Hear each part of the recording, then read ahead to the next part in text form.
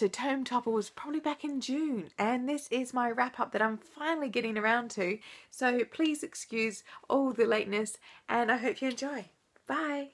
Hi guys, welcome back to Novel Nomad. My name is Kate, and today I'm going to be doing my Tome Topple wrap up. This has been a long time coming because I was travelling over in Melbourne and I've come back, and I did film it before, but I accidentally deleted that film, so I'm doing it again. You probably recognise my outfit from a previous video, but that's okay. We're here to talk about books, and that's the main thing. So the first book I read during my Tome Topple readathon was The Liar's Key by Mark Lawrence. Now, this is the second book in the Red Queen's War.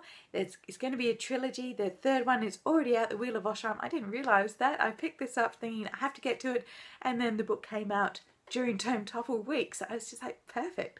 I'm already put it on my TBR quite high because I want to get straight into it. I can't give too much away what happened in this book, but it follows Jalen and Snorri on their adventure. They're currently in this one, they're up in the north, and they go on further adventures from there. You get some new characters into the little group. Tutagu is still with them. It's quite fun, and of course Jalen is being his usual cowardly self. He does get in a few scrapes, he does get into a few philandering ways, and he does steal quite a few things, all for the name of, you know, survival, of course. But it is a wonderful read. I absolutely loved it, just as I did the first one. I even think it's on the same level. I didn't experience a like second book kind of dip with this one. The ending absolutely made me laugh. It was so perfect for Jalen, and it's so perfect how this story continues and how it drags him through. And I just think it was a really good ending, and it kind of delved more into the history of the Red Queen and the reason for her war and the continuation of her war. So I thought this was a really, really good improvement on a really solid first book in a trilogy. And if Mark Lawrence continues with Jalen and Snorri as he has been going, it's going to be an amazing third book to round out a great trilogy. The next book I finished during Tome Topple was The Diviners by Libba Bray, which is set in 1920s New York, and they actually have more supernatural magical powers in this one. For such a chunky book, I did think that it could have been condensed further. I did enjoy the characters. I think they were the ones that were actually making me keep reading. I think there was a bit of fluffiness, or there wasn't enough substance in the plot to keep it quite strong read, but otherwise I did still enjoy it. I think the issues with the characters was there wasn't enough character development. They had strong characters, yet the characters didn't really move the plot. There was definitely intrigue and scariness to it, which was quite fun to read, but there needed to be more character development in my belief. She has these really strong characters, they have really good bases, but it just kind of spoilers ahead. But it kind of went back to the beginning with the characters. They never really advanced, they never really moved forward. I wanted to see more character development. I think I still am going to pick up the second one. I'm interested, but it's not something like The Liar's Key is. I was so excited to get into it, and I can't wait to get to the third one. Where this one, I'm interested to see where it goes. I really enjoy the characters, and that's why I'm interested. But at the same time, I really, really hope that there's development and there's whole plot development, because you have this amazing world that you're introduced to. I'm trying not to give too much away, but you never really get to experience it, and it's only a tiny bit of it. And I suppose this is the first book in a series, but I still wanted a little bit more introduction.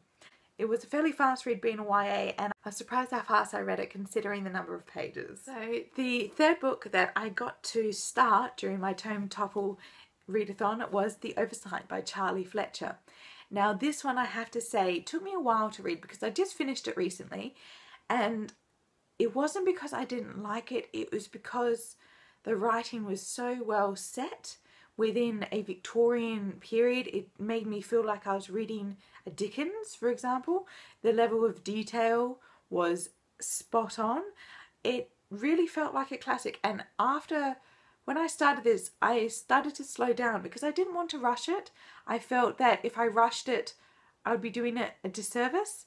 So I really took my time with this one, and it paid off in the end. I think I thoroughly enjoyed how diverse it was and how many threads and characters Charlie Fletcher managed to weave and develop within the story and the plot. And I never really lost track of where I was or where the plot was going. It really felt very structured, and I really thoroughly enjoyed that.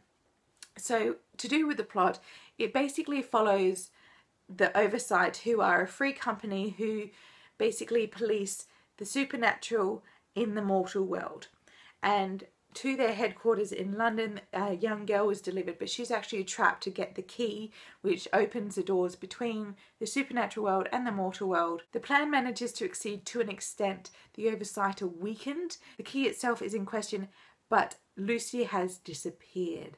And obviously there's a lot of bad, nasty, villainous characters in this who are trying to gain power from the supernatural world. Most of them are mortal, but they are living off the means and the inquiries and the history of the supernaturals. And they are weaving a very dangerous plot all together as one, even though they don't know they might be working with some of them. They are weaving a plot against the Oversight, because the Oversight is the barrier between them and the supernatural world. With the amount of plots, characters, the level of detail within this book, I thought it was very well done. Where this book seems to lose out is in how diverse the plot has become, how varied, how widespread. It loses the clarity, I think, that the plot needs to develop properly, even throughout the arc of the novel. I can see this being an excellent, really excellent introduction to the rest of the series. I'm definitely going to get the second one after this, but it just felt like that. It felt like a introductory interlude to get you into the main plot of the story. It kind of opened up all these little windows of what possibly could happen and what may happen, but nothing actually happens in the first book. But I really did enjoy it. I think it was a different reading experience to these two, both being quite fast, funny, or like young language. This one was on a different level, and I'm glad I took my time with this one. Even though I didn't read it within Tome Topple, it really pushed me to read it, and I'm really happy that I did. So I had such a blast doing Tome Topple. I would definitely do it again if Sam ever does any other big tome reads. I definitely need to get some of the chunky ones off my shelf. And I hope you enjoyed my videos and all my wrap-ups, and I'll see you guys next time. Bye!